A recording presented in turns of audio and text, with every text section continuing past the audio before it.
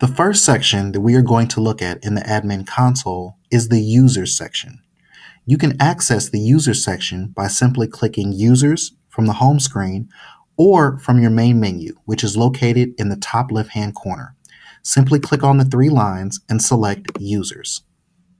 Once your list populates, it will show all of the users that are associated with your organizations on the left-hand side. You can create new organizations or sub-organizations. For example, Chrome OS Training, that is an organization that I created. If I want to add sub-organizations, you can see those by simply clicking on the icon to the left, and it shows all of my sub-organizations affiliated with that organization.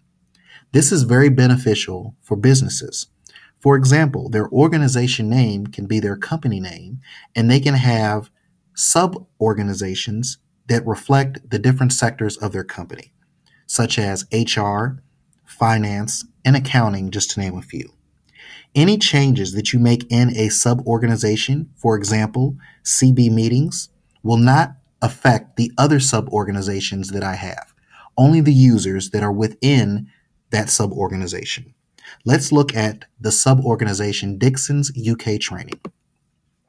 Once I click on that, it will show me all of the users associated to that sub-organization.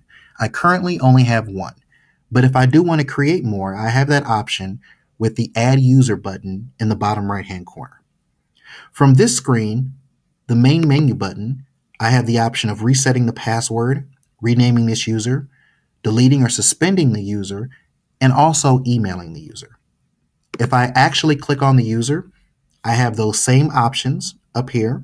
I can also move them to a different organization or to a different user group, and I can see some vital information, such as their email address and the last time that they logged in.